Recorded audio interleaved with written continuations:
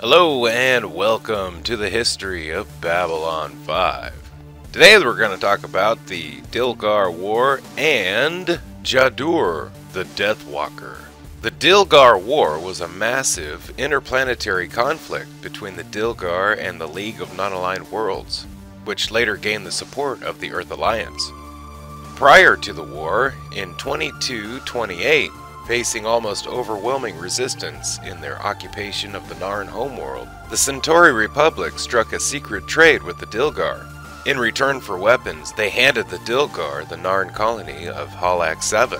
This was to be a staging area for the launch of their assault on the League of Non-Aligned Worlds. In 2230, the Dilgar openly assaulted the League sector. Despite combining their forces, the League of Non-Aligned Worlds was fighting a losing battle as world after world succumbed to the Dilgar conquest and experimentation. Dilgar tactics in this war were ruthless, including the destruction of entire worlds and the use of conquered races as subjects in their biological experiments. The League races were overwhelmed by the Dilgar assault and suffered heavy losses. The desperate League called upon the major powers for assistance and help.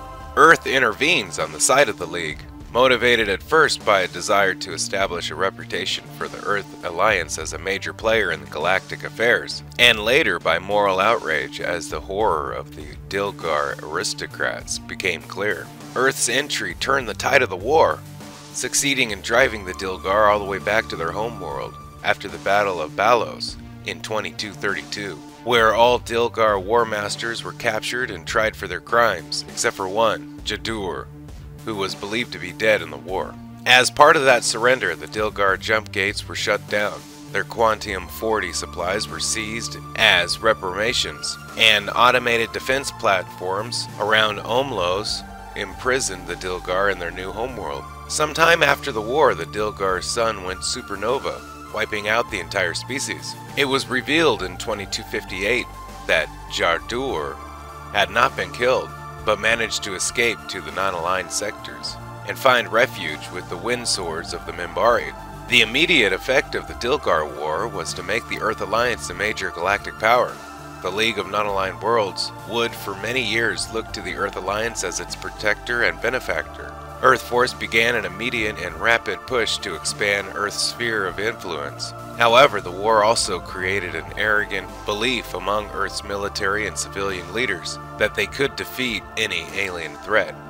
Because of this new inflated view of its military capabilities, the Earth Alliance became anxious to gather more information about unknown races that might pose a serious challenge, like the Minbari.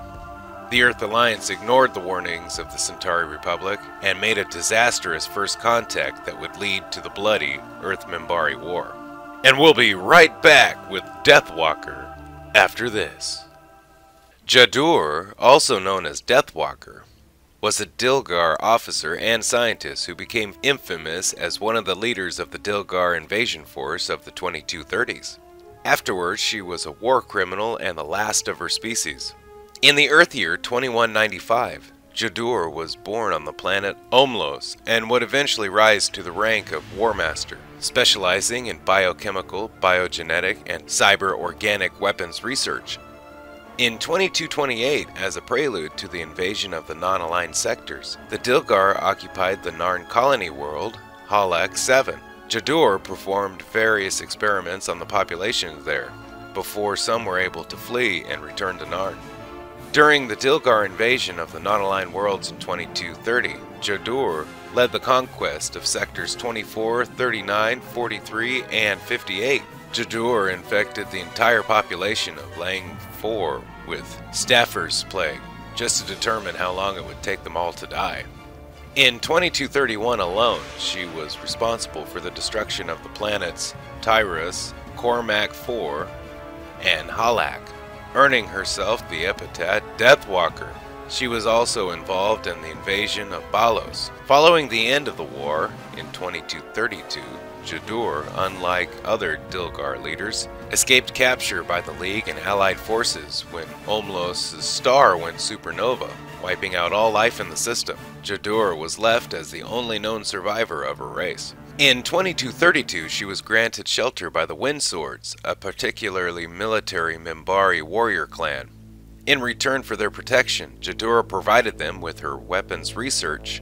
Her presence in the Minbari Federation remained a secret until the outbreak of the Earth-Minbari War in 2245, when the Wind Swords came to the Great Council with Jha'Dur's weapons designs and that they had discovered her presence. During this time, she was able to develop what she would come to later think as her life's work, the Universal Anti-Agapic, a serum that retards the aging process and prevents disease. Though unstable and difficult to produce in significant quantities, she successfully tested a dose on herself and was rewarded with renewed youth and vitality. One of the breakthroughs, however, was a necessary component that must be fatally harvested from other sentient beings. Jha'Dur would later come to believe that she would use her sermon to exact revenge and at the same time create a kind of new legacy for the Dilgar. While other civilizations would undoubtedly develop her serum and have to thank the Dilgar, they would also have to fight each other over the methods that they would have to use. And we'll be right back after this. In 2258, Jha'Dur chose to come out of hiding and offer her discovery to any civilization including the Earth Alliance and Narn regime. Counselor Harrock arranged to meet her on Babylon 5 to make a deal on behalf of the Kari. She used a Minbari flyer and a fake Minbari identicard with the alias Gia Lobos to get her there from Sector 47 in Minbari space. However, the meeting didn't happen, though she was wearing clothing of the Minbari warrior caste and appearing years younger than she should have. She was recognized in the passenger lounge by the Narn Ashate, Natoth. Natoth's grandfather had been on Hilak VII and was one of Jha'Dur's victims. Following her family's Shankar, she viciously attacked Jha'Dur. Jha'Dur woke up in MedLab to find her cover was blown and Stephen Franklin studying her serum. With the regime's attempt to intercept her ruined, Harrock returned to Narn, leaving the situation to Ambassador Jakar.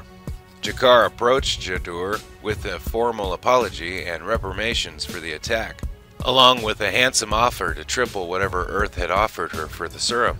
Jha'Dur agreed to consider the offer on the condition that Jakar delivered to her the Thoth's head within the hour. Jakar did not accept this. It did not take long for Babylon 5 staff to discover her true identity, and under direct orders from Earth Dome, Commander Sinclair attempted to have her quietly taken off the station and transferred to a Earth Force ship bound for Earth. This attempt was thwarted after the League representatives confronted them and demanded an assembly to discuss her trial of crimes against sentient races. Sinclair relented and convened a session of the Babylon 5 Advisory Council. During the council meeting, the League moved to have Jha'Dur put on trial, asking the Advisory Council to approve their decision. The Centauri Republic voted no, citing that Dilgar had committed no war crimes against them, though the real reason was that the Republic had aided the Dilgar during the war. The Narn regime proposed to vote yes on the condition that she be tried on Narn, claiming their neutrality assured fairness. When the League, who were all well aware that the Narn had also collaborated, rejected this condition, the Narn voted no. With the Vorlon Empire abstaining, the Earth Alliance voted yes. The surprise came, however, when the Minbari Federation unexpectedly voted no, saying that since they were not part of the Dilgar War, they had no right to judge Jha'Dur. In reality, the Grey Council was afraid that a trial would reveal the truth that one of their clans had not only sheltered a war criminal, but had also benefited doing so by gaining weapons designed by her. The voting at 3-2 against a trial with one abstention, Sinclair ruled that they must find another solution. An outraged League of Non-Aligned Worlds refused to accept any further compromise and withdrew the League from the assembly. Shortly afterwards, several warships from the League worlds arrived in Babylon 5 space, each demanding Jha'Dur's extraction. The situation was eventually diffused when Sinclair revealed to the League the existence of Jha'Dur's universal anti-Gothic serum and offered the League the opportunity to participate in developing it, after which Jha'Dur would answer for her crimes. The League agreed, and Jha'Dur was prepared to depart for Earth, though not before taunting Sinclair with the truth about how to develop the serum. This, however, was not to be, as just before her ship was about to enter the local jump gate, a Vorlon cruiser jumped in and destroyed it, along with Jha'Dur and her serum, while an astonished council looked on. Ambassador Kosh, who had entered the council chambers moments before, said simply, "You are not ready for immortality." Thank you for watching the history of Babylon 5. Special thanks to the Babylon Project and all of its contributors for all information you heard today. Don't forget to like, share, and subscribe if you can. If you have, thank you. And have a nice day. Bye-bye.